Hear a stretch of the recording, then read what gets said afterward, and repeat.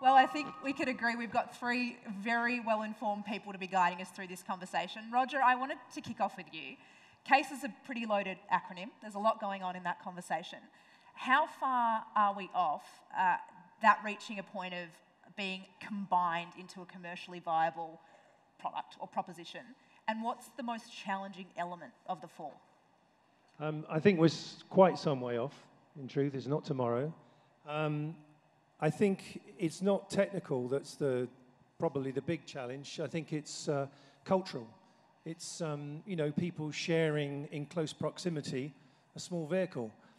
You get used to doing it on the train or the bus, but let's be honest, you can always move along a bit, can't you? Or whatever. So I think, and I know we've talked a bit about the blend of these things. So I think it's cultural more than technical. And when do I think they'll all come together?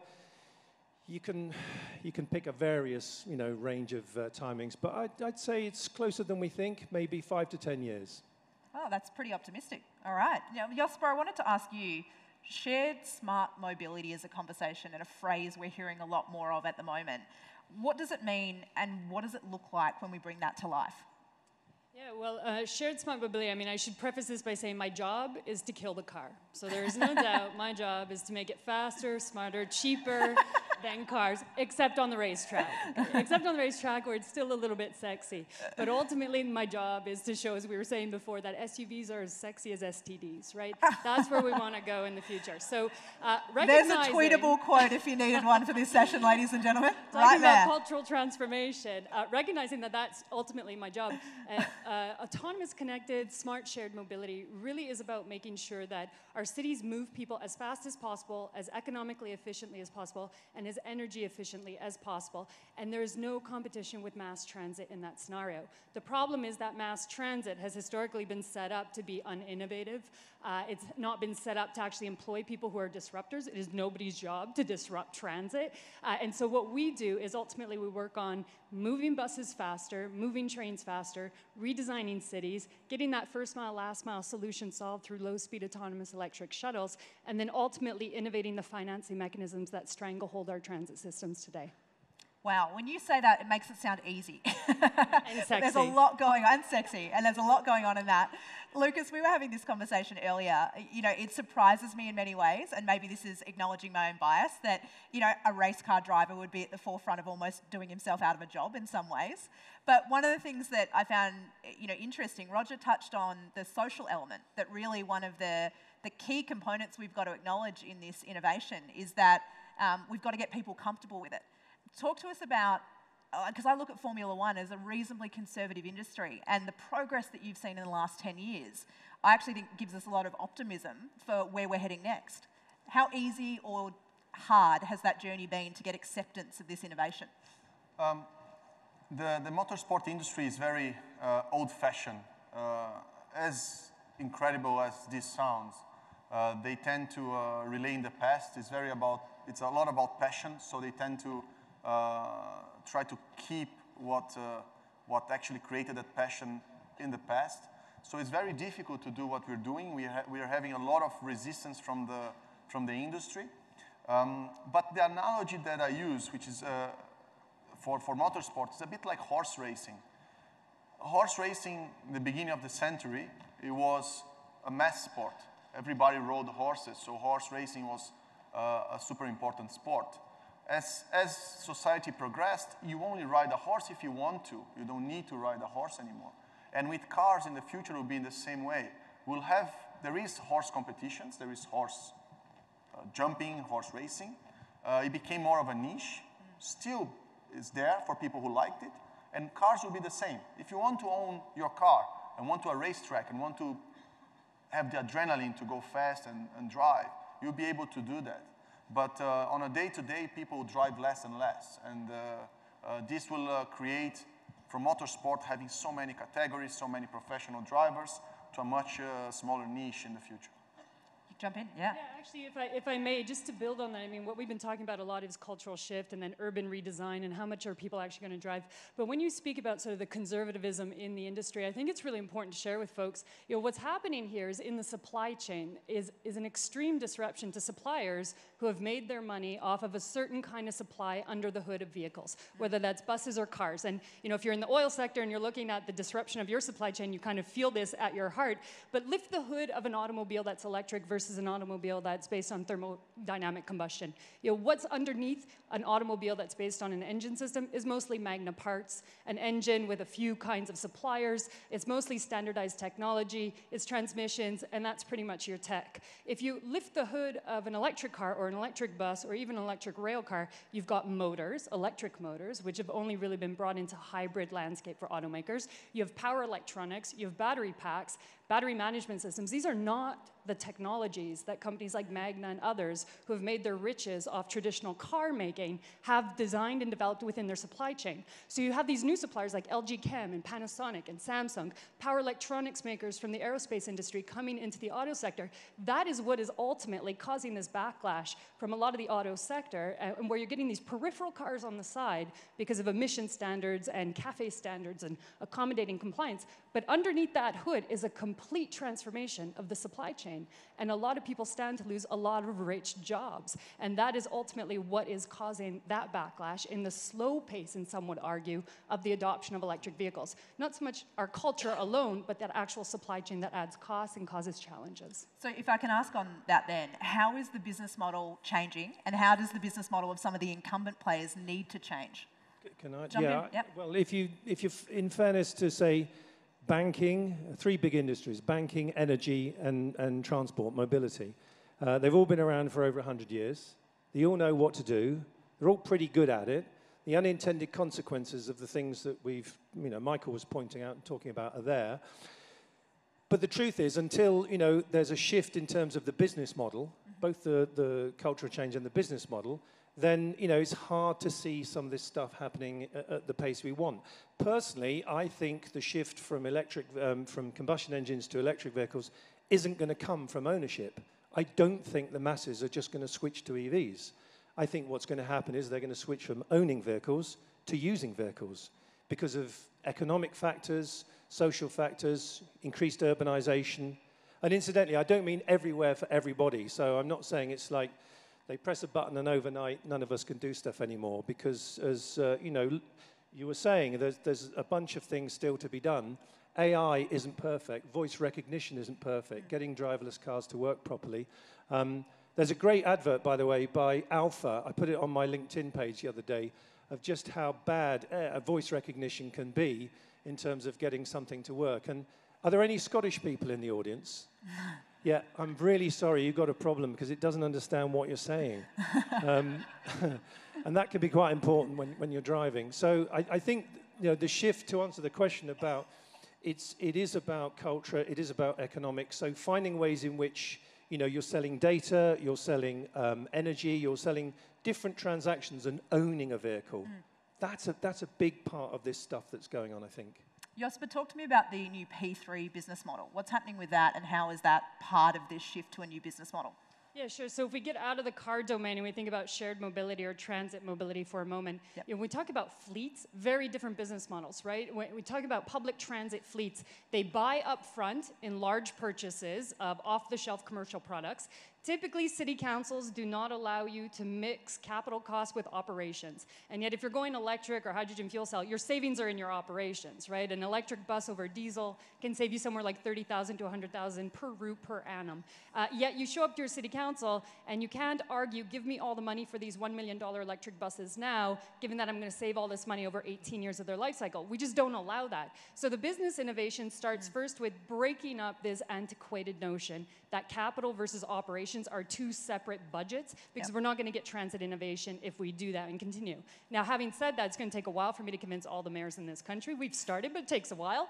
So what we've done is we've reached out to innovative companies good or bad, good branding, bad branding, companies like SNC Lavalin, Ellis Dawn, companies that have cash to burn. And these are companies that have gone into the business of operations and maintenance. And they've done it for rail, they've done it for infrastructure. We know these as P3s in Canada, good or bad again, some better than others. And what that means is these companies will offer you effectively a low interest loan, amortized over 18 to 30 years. Now you're a transit agency, you can buy that $1 million bus, and you can offload the problem of those $1 million en route high power chargers, so you don't have to take care of this high power electronic equipment. Offload that to a contractor that is used to operating, maintaining, and charging you a slight fee to do that for 18, 20 years. Now we get totally away from the problem of transit agencies today saying, look, we don't have subway lines, so we don't have engineers who are electrical engineers on staff. We don't have the operations capability to handle 450 kilowatt charging systems. We don't have all of that capacity. Offload the problem to a financer who's going to amortize the cost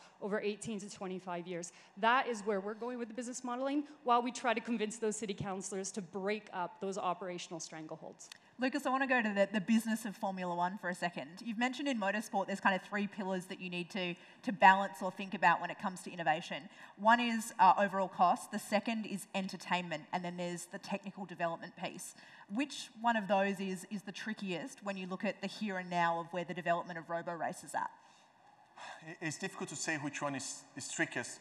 For us or for any motorsport series to succeed, you need manufacturers, as you mentioned, they are in the mid of a disruption and they don't really know where to go and how they do it with their engine manufacturer, supply chain, and what they're going to do. So we need to create R&D, the freedom of R&D, so the manufacturers are attracted to our product, which is the racing series. We need to create enough entertainment so people watch it. And we have to keep the cost as low as possible. So we have sponsors and we have somebody paying for it, and the whole product and the whole operations are sustainable. So this is, let's say, the holy grail of creating a racing series, keeping these three pillars balanced. Now, Roger, we've touched on a lot of the technology needed to enable mobility itself. What about the infrastructure piece? What do we need to be thinking about from that standpoint for CASE to be brought into true fruition? Yeah, I think when you look at electric vehicle charging around the world in general, and I know this will irritate a few people here who've got charging companies, it's been a bit of a bloody mess. Certainly some of the government investment and the programs in the UK that kicked off, plugged in places, lots of charge points were in the wrong place, they weren't maintained, there's lack of interoperability, there's a bundle of things which, just are clunky, not so good. So I think we're going to see a re-emergence of one particular charging proposition which kind of fell out of favor because the guy who put it about, Better Place, who in the room would feel comfortable with losing nearly $1 billion in a startup? Well, yeah, I saw one hand. That's cool. Good for you. Yeah, go for it. Well, unfortunately, that's what happened with a company called Better Place. Better Place was battery swapping.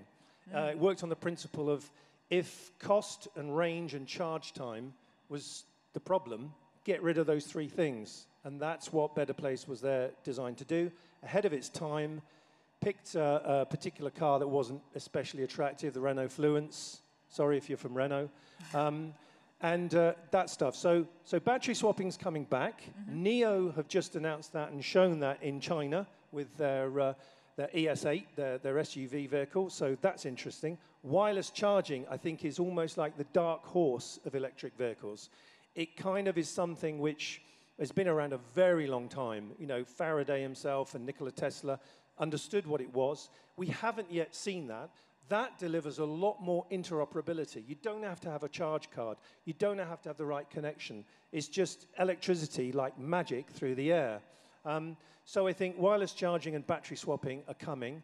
But I think that whole piece of connecting up, as Michael was pointing out, where the vehicle sits, fleets of electric vehicles with their batteries in helping and mitigating vehicle to grid, grid to vehicle, it's all part of a big jigsaw. It's all kind of coming together. So that would be my thought. Do you want to pick up the macroeconomic? Yeah, well, I'm going to take it to a higher power level. Who was it that said if brute force is not enough, or brute force doesn't work, you're not using enough, something along those lines. So if we talk about electric cars, high power charging for electric cars is 50 kilowatts to 100 kilowatts. High power charging means 150 kilowatts, 300, 450. We're now working on 600 kilowatts up to 1 megawatt. We're talking about super fast charging to drive down the charging episodes, not to minutes, but to seconds, including for buses, trucks, camions. And the idea there, if I could add to your concept about it's a bit of a mess in the auto market, what we've done is try to push forward the idea of standardization. And not all companies like that, because if you made your sales based on proprietary models in 2015, 2016, you wanted to keep those proprietary locked-in models.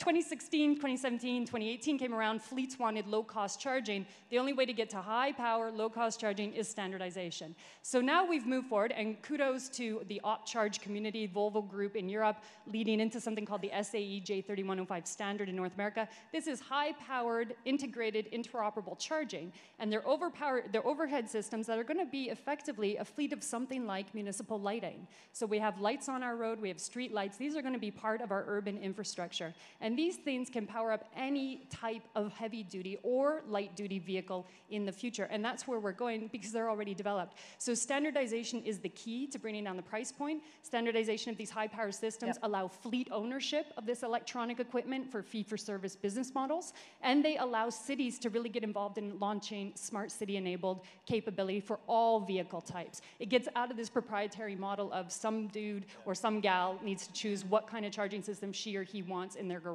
And it gets into a system of infrastructure of electronic equipment. Lucas, I want to touch on, you mentioned in your talk that motor racing at the get-go really gave people faith in the automobile, which I thought was a really interesting point. And you've said that your work with RoboRace is about the cooperation of human intelligence and artificial intelligence. What I'm interested in is how do you see the work that you're doing in a motorsport sense rippling out to the broader innovation that we're going to see in mobility and transport and cars? Yeah, I'm going to answer that. Just I'm going to come back to the charging infrastructure, which, for example, we're having a problem with Formula E. Of course, when you want to create fast power charge, so high power, not about energy, but high power, you need a battery that can allow to receive this power in this time. You need to cool this battery in the right amount. 600 kilowatts is quite a lot, so you need a huge battery to receive that. Yeah. And in Formula E, we're seeing many cities that the bottleneck is the infrastructure change. And I'm from a third world country, I'm from Brazil. And by far, changing the priorities on electric infrastructure is not, from the government, is not the priority at this stage. So I think this is, for me, one of the key points, how the infrastructure, the technology will be there, is already there. But and we are trying to influence with Formula E and with RoboRace, a little bit the cities. So we race in city centers. With RoboRace, like you saw in Rome, we race at the city center, Paris, New York, we race in Brooklyn. We race in Montreal last year, was the final. And so on, we race in Hong Kong, Hainan, and so worldwide championship. And what we're trying to do is to influence the leaders and the community that this is a foreseeable future and we need to act now on the infrastructure. Can I pick up on a point you just raised there, which I think is a really critical one, that this isn't a priority for every part of the world, and this is also enormously expensive when we think about the investment in infrastructure and what's needed to create really these hubs of innovation that are pioneering this technology. Do we at all risk a growing socioeconomic divide with some of this, and is this just an urban game? What happens to people in regional and rural areas? Well, it's a good question about urban, suburban, and rural. But actually, I think it's the other way. I think transportation and mobility will become more inclusive. I think it's been quite elitist, up to now in many ways. I think the car brands, for all their virtue, and I've had the good fortune of working for some nice car brands. I worked for Audi. I had a nice Audi. It made me make the car look, made me look good. But I think that world is starting to change. I think the value of a car brand and the cost that it has to you personally, let alone the broader cost, is a kind of changing dynamic. And I think just the ability of people to move around cities and move between their workplace and all the other things should be democratized more, should be accessible to the masses. So I think we're seeing some big shifts in that. And if I ever pick one graph in a PowerPoint presentation, someone says, don't give me all these bloody slides, give me one. There's one called motorization per 1,000 of the population. And that's a massive difference. In India, it's 22 per 1,000 of the population. In the United States, it's 840. In China, it's about 160, I think. So there are these massive differences already in these countries between ownership and use. So we're going to see a different shift because of where we are today, you know. But I think countries like India and China will be at the forefront of this because they've got the biggest challenge. Yep. They've got lots of people in very busy cities, and they have to find a way around all these sort of things. So I think we'll see the lead from those two, particularly China and India is going to play catch up. But I do think it's going to democratize transport more than make it elitist. Do you think that? Yeah, actually, I'd maybe make a divide between urban and rural again, but not necessarily in the substantial way you might think. So first off, urban, of course, you have more fleet adoption, so the cultural impetus is there, because fleets don't do a nice kind of exponential or logarithmic growth. They do a stepwise function, right? They buy few, they test them out, then they go to a fleet procurement. So it's a stepwise function, and if you live in an urban dense environment and you see that there's going to be a cultural impact, an urban dense environment makes more economic sense for the infrastructure deployment. So urban dense environments like in Canada, since we are here, let's talk about the ones we have. Downtown Toronto, downtown Montreal, downtown Vancouver.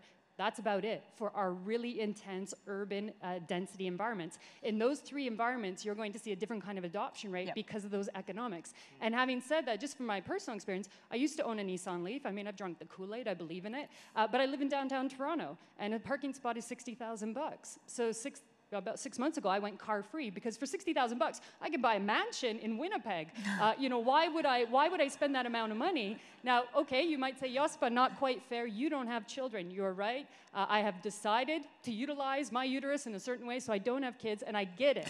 I get it that having a car-free environment or being car-free in a downtown urban environment makes economic sense, but maybe not time sense for families. So that's where I'd speak then to the rural or the suburban issue.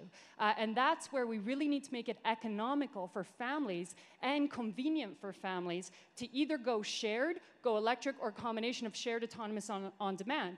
And the problem, again, coming from Calgary originally, is when you're sitting in the middle of where I grew up, Forest Lawn and Marlborough Park, really close to downtown, but some of the most degraded communities in this city, undervalued property, and you're sitting in a city that has allowed developers to vomit suburbs all over the place with no pricing on kilometers from downtown to whatever privileged suburban environment you live in. You know, those price points don't make it cheap for families. Those price points and the ability to buy a big house far away from downtown, drive an hour in your SUV or your minivan with your kids and still not pay as much as living downtown without a car, that kind of economics will not change our substantial DNA as cities. So for us to be able to connect suburbia and then the rural environments around farming and so on into the autonomous electric mode, the low carbon mode, the high speed mode, we really have to start issuing the right pricing signals, which means redoing city politics, which means rezoning our land and privileging denser communities downtown. And from that, you then get the economic motive to really deploy these kinds of systems that make economic sense for families. I see you twitching, Roger. You've got to jump in. Yeah, well, what's Winnipeg like? Gorgeous except for the flies. Get a mansion there. I might move there. Is it okay? Lucas, have you got anything you want to add in terms of what you're seeing at home in Brazil versus some of the hubs of really innovation activity? Just one topic that was not spoken yet is very, very light electric vehicles that will complement this fleet and urban transportation. So I myself, I started the first electric bike company in Brazil last year because also the cost per kilometer and the social impact is super low on electric bikes. And we believe that if the infrastructure is the bottleneck in these developing countries, when you have light electric vehicles like bike, and in Brazil the average temperature different from here is 20 degrees, 25 all year long in São Paulo, we think that light electric vehicles can have a faster impact sooner because then you can charge on your already built infrastructure without a problem. If you plug an electric bike, we are developing, we are using a battery technology that we charge a 100-kilometer range on an electric bike in 6 minutes.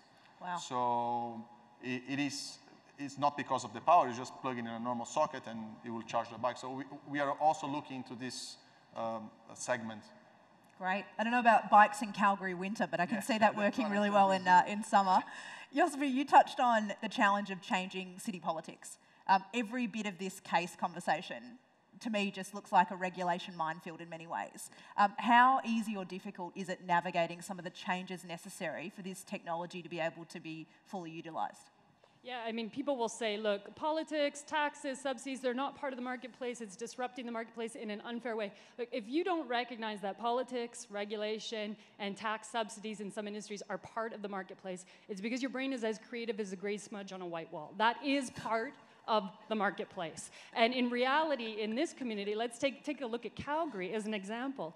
Calgary has done something really innovative that demonstrates that it is thinking outside the city politics box, but it's also recognizing that politics and regulation and demonstration can be part of the marketplace. So if you're out in Calgary and you take the LRT to the zoo station, some of you will know that the city of Calgary has proposed this idea of an autonomous light electric vehicle that will take you from the LRT station to the Spark Science Center. And those of you who live here know that if you get off at the LRT station, you either go to the zoo or you want to go to the Spark Science Center. But between the LRT and the Spark Science Center is a swath of parking lots and no sidewalk and no way to walk with your kid in a baby carriage. But who goes to the Spark Science Center? People with kids. And so this design has led to people driving to the Spark Science Center. So what has the city of Calgary done? Really intelligently thought about, let's try a first mile, last mile solution there, because with a light, electric, autonomous shuttle that is on demand for people who arrive, order it on your phone like an Uber, but it's part of Calgary Transit, that allows people to take the LRT system, leave the car at home,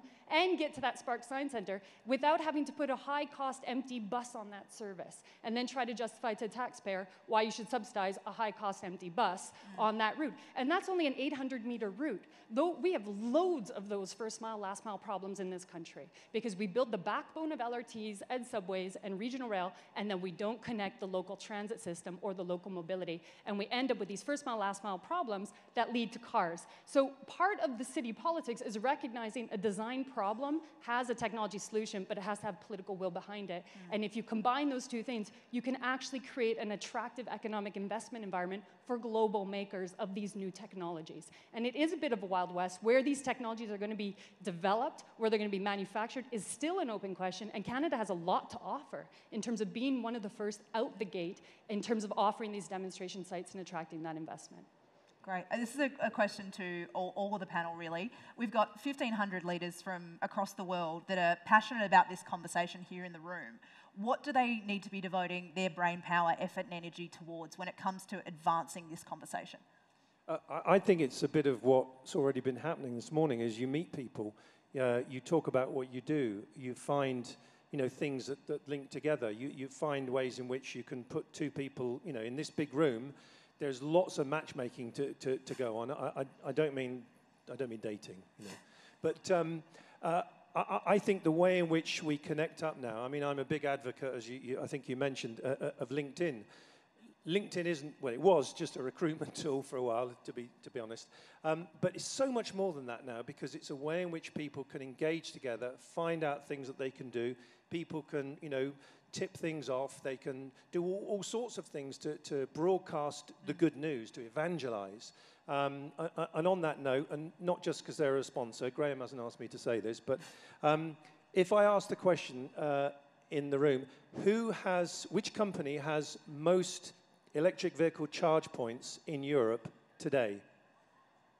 It's Shell. It's an oil company. And okay, that's with the acquisition of New Motion, but they bought New Motion. They bothered to do it.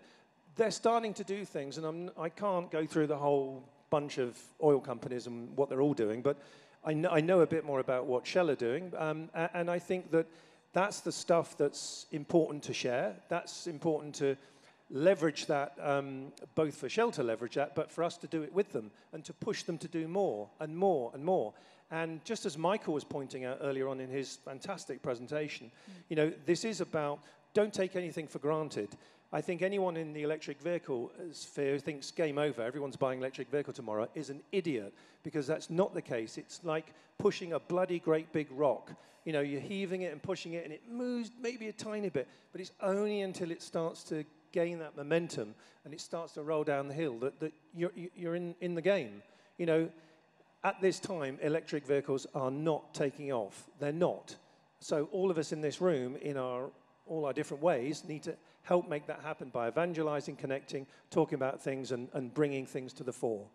So I don't know if that answers the question. It's brilliant. Because I do ramble on a bit sometimes. Sorry about What would you, Okay, what would you like to add? I'll put on my Canadian flag and talk a bit about the Canadian story. So there's 3 parts to it. One is, first, if you're a leader in this sector, you've got to recognize this is not just an oil and gas problem in terms of those shifting landscapes. In Canada, it's an auto sector problem too. So it's an east-west problem. Our auto sector was caught sleeping at the wheel. Our governments did not invest at the time that Obama was pumping money into Michigan. That's why the Chevy Bolt and Volt are not made here. It's why the Ford Focus was done in Michigan. So our auto sector is stuck in the last century as well. So it's a east-west problem in Canada. That has to be recognized. Secondly, to solve the problem, there are 2 things I'd recommend in short term. One, as I mentioned, liberate transit agencies, because transit agencies are not what you thought they were before. Some of them are stuck in the Middle Ages, but a lot of them are championing these new advanced technologies, and transit agencies are large demonstration sites for advanced engineering technology integration. And Canada has a pressing dynamic need. So liberate those transit agencies to be able to finance these new technology innovations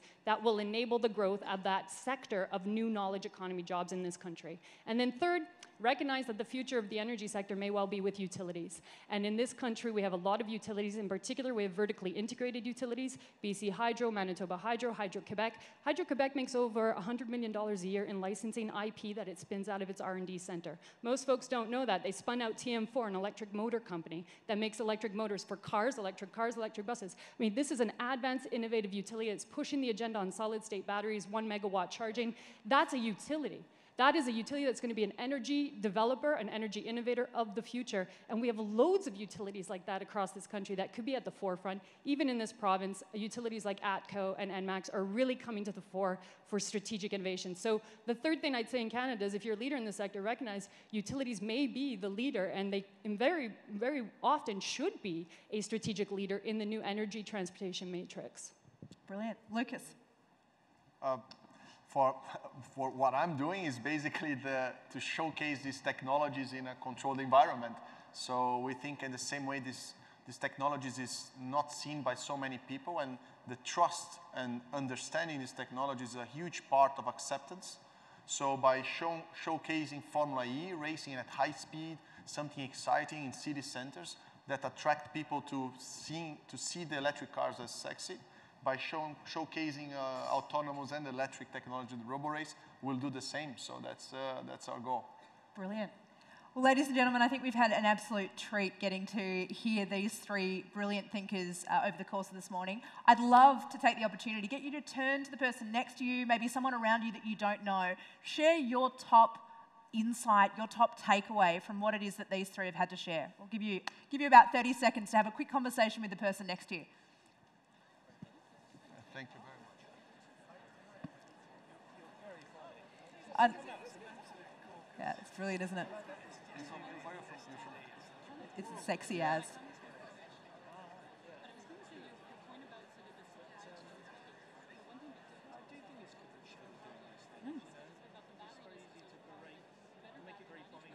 Yes, the inverter, it's. Yep. And it's something specific in engineering. You put the power electronics or inside.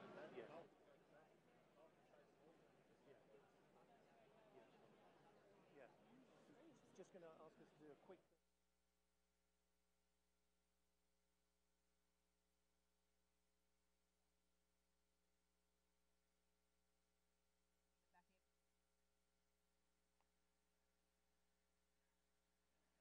Cool.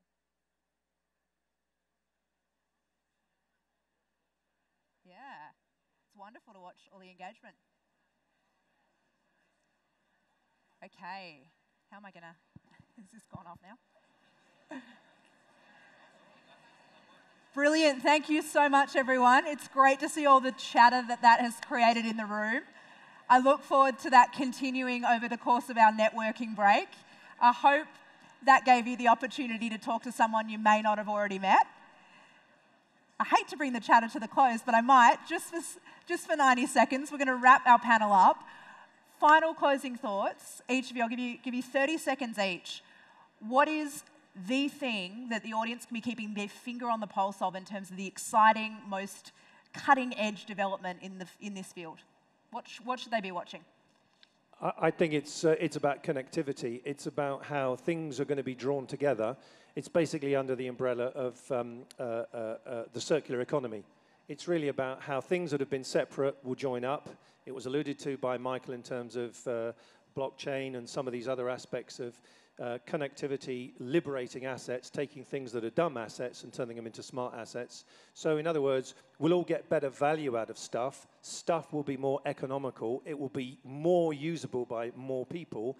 And they are parts of the key towards finding solutions to the challenges of climate change. Awesome. So I think it's about connectivity. Great. Josipa.